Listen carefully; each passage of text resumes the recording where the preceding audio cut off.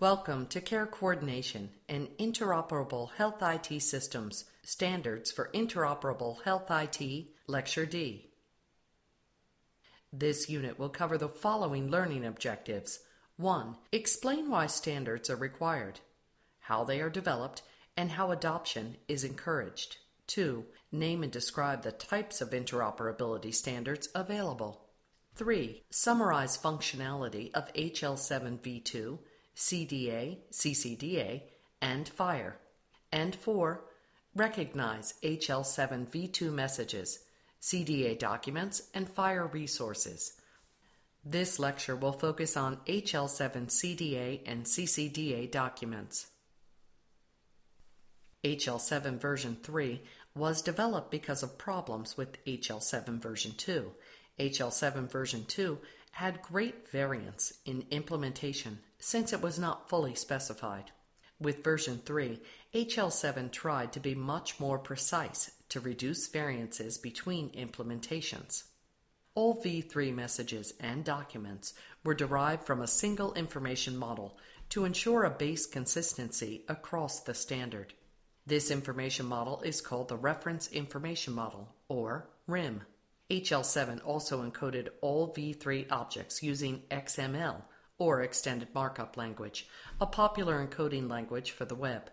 This was considered more modern and generic than the HL7 specific encoding process of version 2. There were industry tools available to process XML formats. There were two object types that were defined for version 3, messages and documents. The V3 messages were similar in functionality to the V2 messages.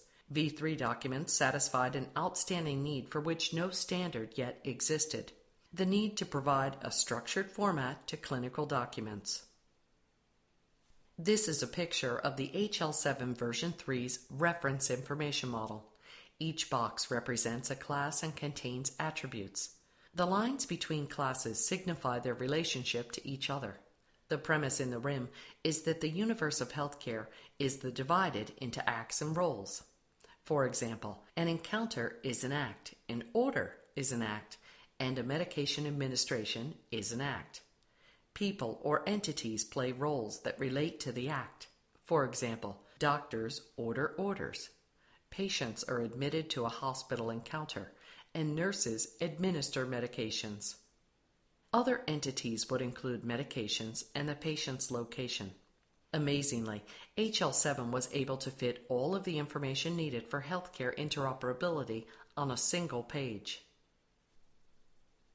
HL7 version 3 messaging was somewhat successful outside the United States. However, it had limited adoption in the United States. So why was adoption so low? The first thing is that version 2 messaging had already achieved widespread adoption. While every V2 implementation had variances and associated implementation costs, the industry did not feel a strong enough need to move past V2. Putting in a brand new version was expensive and hard. That would mean all the vendors would have to adapt, and they are very slow to adapt to version 3 because it was harder to implement. There was not a smooth conversion between version 2 and version 3. However, version 3 documents solved a problem that V2 did not solve. It provided a way to structure clinical documents. A version 3 document type called the clinical document architecture was created to represent any clinical statement about a patient. The United States government decided to require implementation of CDA for patient summaries and for quality measure e-submissions in their certified technology and use of them as part of meaningful use. The clinical document architecture has achieved widespread success as a result. The HL7 Clinical Document Architecture, or CDA, is a structured document based on that reference information model previously discussed. It facilitates both document exchange and reuse. It represents any clinical statement about a patient or group of patients. Some examples include an operative report, a discharge summary, a laboratory report, and a quality report on a cohort of patients. The CDA is a structured document, not a message. Unlike messages, it does not include rules for transmission. Instead, it can become combined with another standard, and that other standard can provide the rules for transmission. Examples of other standards that could be combined with CDA are HL7 version messaging, IHE cross-domain document sharing, or IHE XDS, and NHIN Direct. Now let's talk more about the structure of a CDA document. Every CDA document has a header and a body.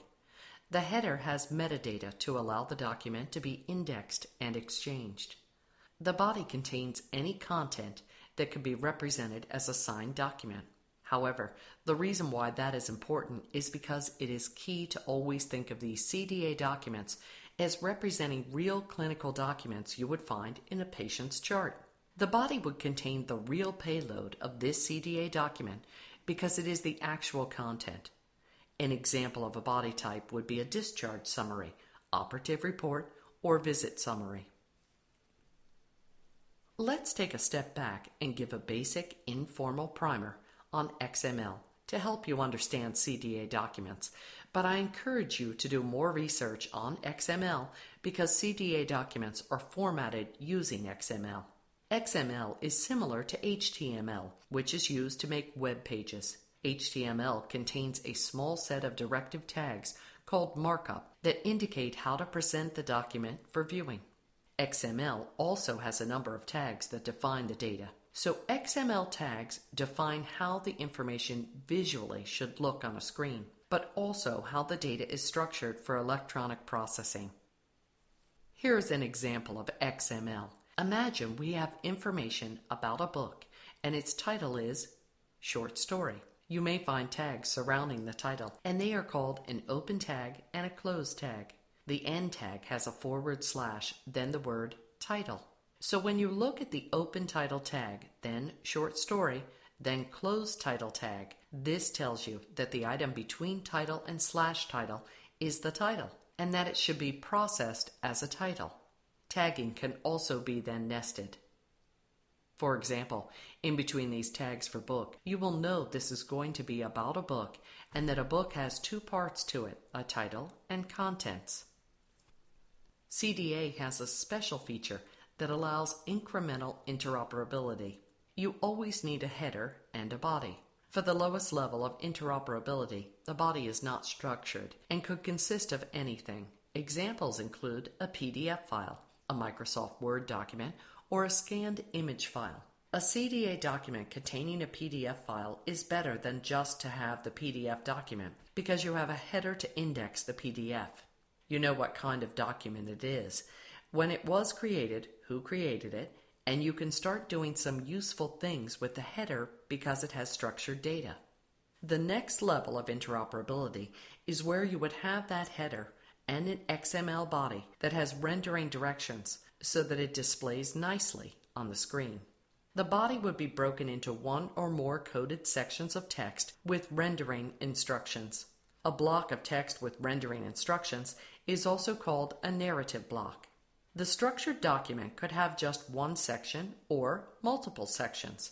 For example, a nursing SOAP note has 4 sections: a subjective section, objective section, assessment section, and a plan section. The whole purpose of the narrative blocks is to ensure that whoever receives the document can display it as a human-readable document. All they need is a web browser and the CDA XML style sheet. While these two levels help organize and share documents, they do not allow the receiver to process the documents electronically. That is done at the highest level of interoperability. The highest level includes an additional version of the body in structured form referred to as entries. For every data type that is in the document, like a SOAP note or discharge summary, it is possible to have a structured representation of it. The CDA entry for substance administration is used to represent med lists and has structured fields for the medication name, code, dose, status, time, and more. CDA entries utilize the reference information models classes, attributes, and controlled vocabulary such as LOINC, SNOMED, ICD, CPT, and others. Let's take the same idea of the CDA that was previously presented, but use the information model that is published in the CDA specification. The graphic is small, so you can download the CDA specification from HL7 for further detail. Imagine that in each box represents a class containing the fields in a CDA document. The group of classes on the left contain all the fields for the header. The classes in the middle and to the right contain all the fields in the body. The human readable part of the body is in the middle, either non-XML body or XML body. If XML, it is called the narrative block. The fields needed to represent CDA data as structured and machine processable are to the right and are called entries. If you would like to examine this information model more closely, download the CDA standard from www.hl7.org. It is called the CDA RMIM, which stands for Clinical Document Architecture Refined Message Information Model. Let's explore each part of the CDA in more depth. The header on the CDA information model looks relatively big, but really, what the header has is any metadata about the document, such as who created it, who is it about, when was it created, where was it created, etc. Recall that the CDA body is either non-XML or XML. It provides a human-readable representation of the document. If it's an XML body, it will contain XML encoded sections of text with rendering instructions referred to as the narrative block. The narrative block provides for the rendering of a human-readable document. Here is a sample of a CDA. On the left is the CDA for consultation note as it is rendered for the screen for human readability. Notice the sections called History of Present Illness, Past Medical History, and Medications. When you look at the XML for this on the right, you will see a lot of tags and the header information encoded. The patient's name is divided into the given name, the family name, and the suffix. There's the administrative gender code and the birth date and time. Then you will see the body of the document, which is an XML body. It contains a series of sections. The first section is for the history of present illness. The section is a narrative block of text, which is human readable. Notice that it contains rendering instructions to bold the text and to make the TH in 7th raised. If we scrolled further down in the document, we would find more sections with narrative blocks and also perhaps some entries which are machine processable representations of the content. Let's look at a narrative block on medications. One of the first things listed is the section code, which is a LOINC code. The LOINC code 10160-0 means History of Medication Used. Then the XML tags in this narrative block give instructions to the processor to display the title as, quote, medications, end quote, and then a string of text for each medication as an ordered list of items. The tags of the title, text, list, item, and content all have to do with how the content looks on the screen. Then there is information written like a sentence. Quote, take acetaminophen 500 mg oral tablet every 8 hours for 10 days. This is to make it readable on a screen instead of having multiple fields for acetaminophen, 500 mg, etc. for structured data. A CDA entry is a fully structured and machine processable representation of an item on the CDA. Types of entries include vital signs, laboratory and allergy observations, substance administrations, clinical procedures, and others. CDA does not require entries. If information is represented in an entry, it must also be in the narrative block. It is important to note that in the CDA standard, the XML body is optional, so then the lowest level of interoperability applies. CDA entries are also optional, so then the medium level of interoperability applies. However, at the highest level of interoperability, where CDA entries are used, the narrative blocks are still required.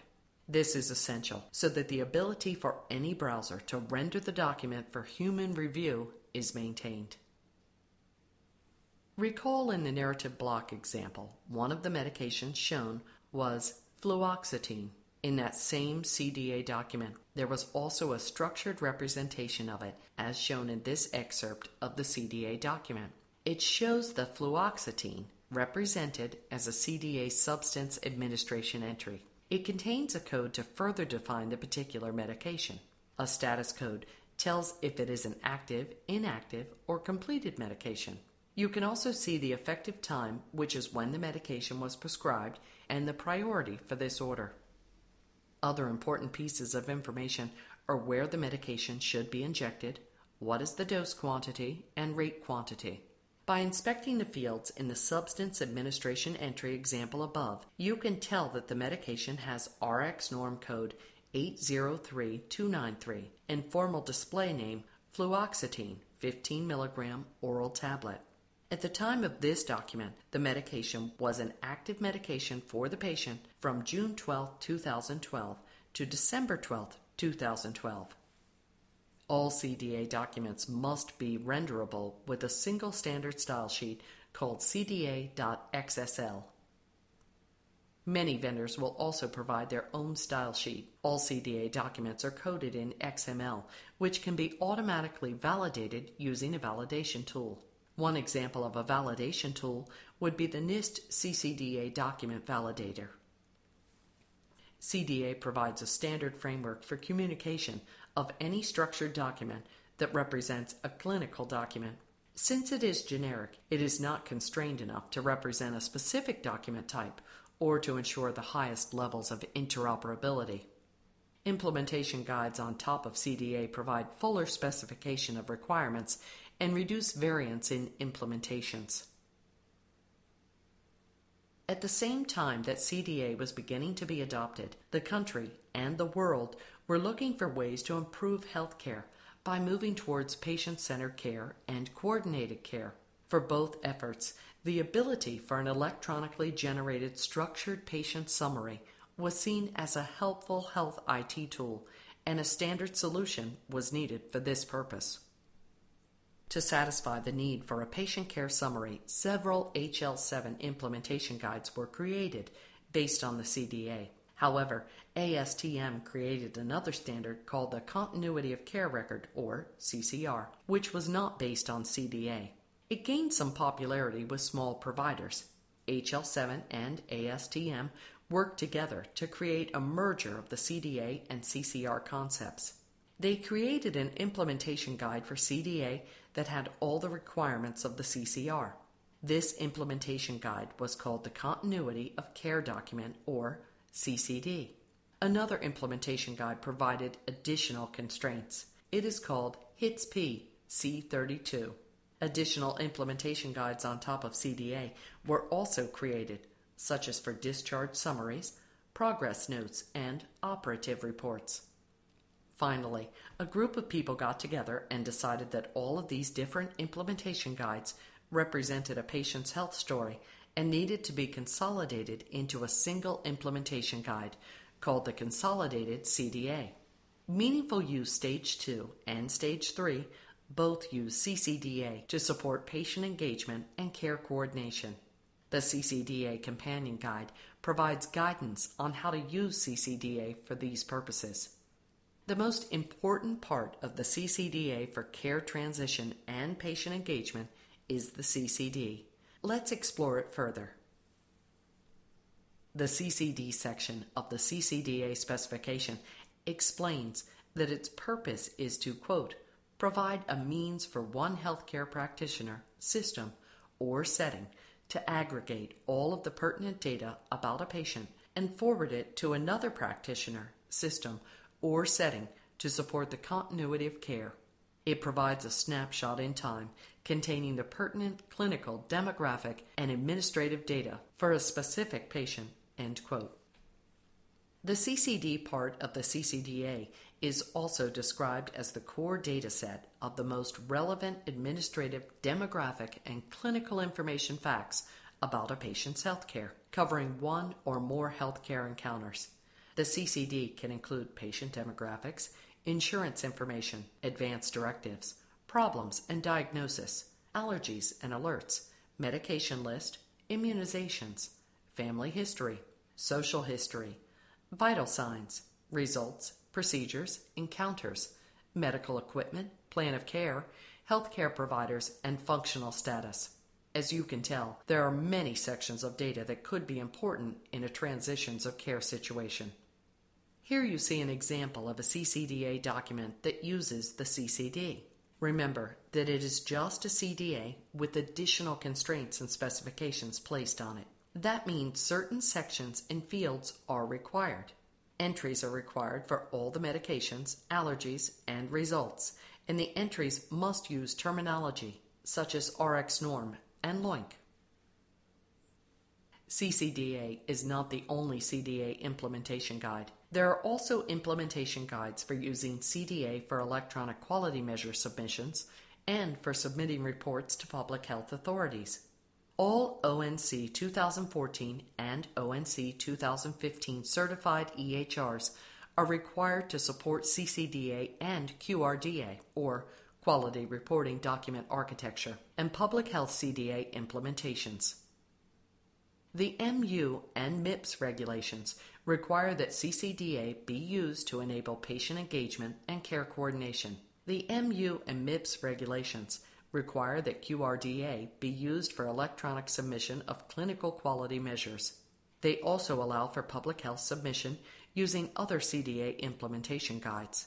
Because of CDA's heavy use in the meaningful use and MIPS regulations, it is rapidly achieving widespread adoption in the United States. This concludes Lecture D of Standards for Interoperable Health IT. To summarize, HL7 version 2 had limitations, and so version 3 was created, this time using a reference information model. Although the messaging standards were not highly adopted, there was much success with HL7 version 3's document standards.